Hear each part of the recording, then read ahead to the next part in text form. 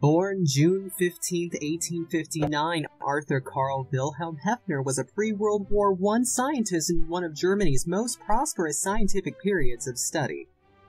The 19th century paved the way for developments in psychology, biology, chemistry, but less well-known were the German firsts in the science of psychopharmacology. Psychopharmacology is the natural bridging between the sciences of psychoactive compounds and medicine. Heffter would be the first to isolate and understand their effects in a systemic way, as well as testing this pure mescaline, a powerful hallucinogenic, on himself.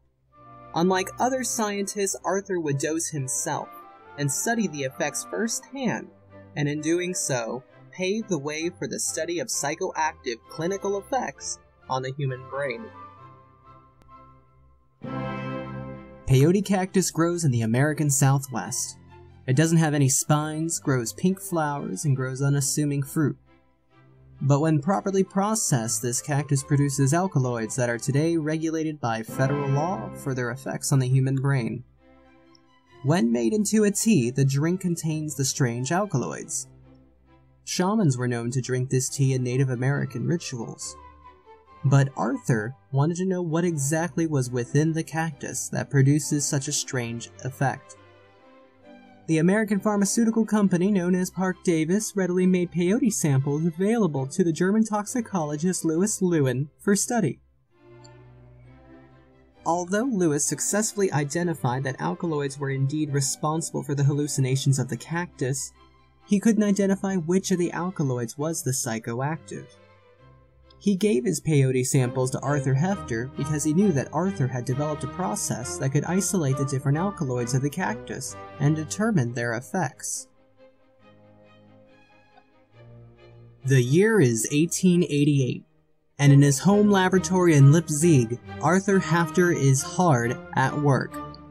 Now possessing the samples that he needed, Arthur begins his meticulous process to isolate the multiple alkaloids from the mysterious cactus. This process would take nearly 9 years, but one by one these alkaloids would be carefully identified, isolated, and tested. He isolated anhalanine, palatine, used today in hospitals as a hypnotic, lophophorine, an identifier in prehistoric aquatic flora, and of mescaline. In 1897, after nearly 10 years of careful study, Heffter began his animal testing with these isolated compounds. Working with laboratory frogs, common in Germany at the time, he tested the compounds at first glance. But he saw that the alkaloid substance didn't have any perceivable effect on the frogs. His results were inconclusive, so Arthur followed in the footsteps of previous daring chemists and decided to test the group of alkaloids on himself. Initially, he described his experiences as slowing of the heartbeat. He took note of the dilation of his eyes, and he endured nausea, dizziness, and encountered a powerful headache. In just half an hour, Arthur's ordeal is just beginning, because on the warm July evening, Arthur Heffter dosed himself with 17 grams of pure isolated mescaline and experienced the psychoactive episode. The following is taken from his journal of the event. While reading, green and violet spots appear on the paper. The same occurs when I look up at the bright sky. After shutting the eyes, visual images occur, which are initially pale, but gradually become more clearly defined and brighter. In this particular experiment, landscapes are less frequent, and I have predominantly images of kaleidoscopic figures, patterned carpets and cloth, luxurious articles of clothing and architectural scenes. The predominant colors are orange, red, and green, with a little blue and occasionally yellow. On this occasion, images occur in a completely darkened room, while my eyes are open, but they are not as vivid and clear as when I keep my eyes shut. The capacity for visual images lasts in this experiment for an extraordinarily long time. Even the following morning, color spots still appear when I shut my eyes. But Heffter survived his ordeal and experienced the proof of successfully isolating the pharmacological active ingredient in the peyote cactus, the very alkaloid responsible for the hallucinations, mescaline.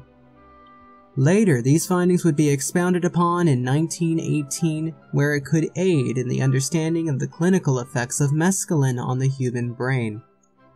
Around this same time, the Native American Church would be formed, where the practices of peyotism would be considered legalized by the U.S. Congressional Legislative Act.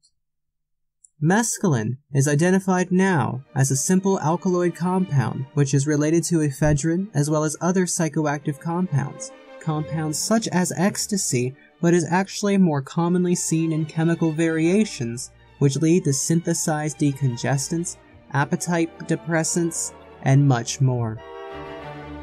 Thus, Heffter was the first scientist to study systematically a naturally occurring psychedelic material, and was certainly a chemist ahead of his time.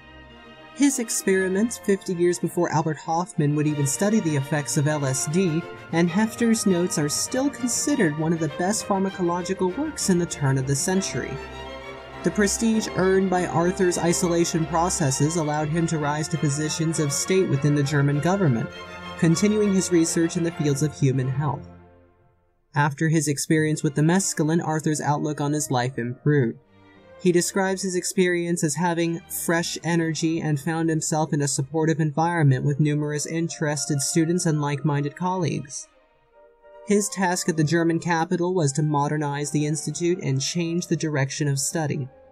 He created a department for immunization research and experimental therapies. Because of his accomplishments, the Heffter Research Institute would be named after Arthur, founded in 1993 in New Mexico.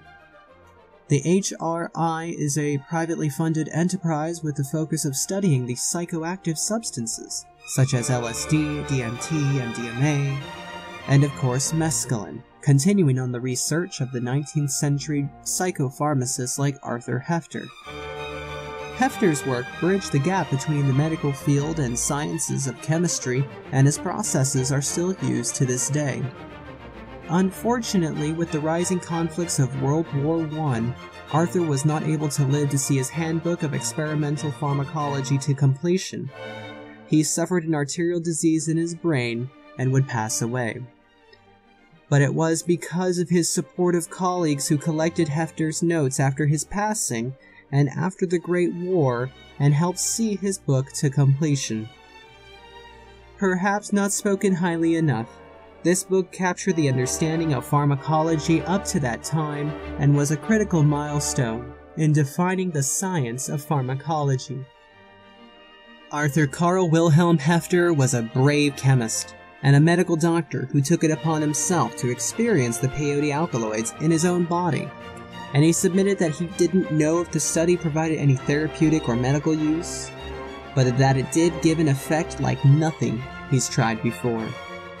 He risked poisoning and overdosing, but without his meticulous study to these naturally occurring substances and his sheer determination, we would know little about this unassuming cactus that the Native Americans used to explore their minds.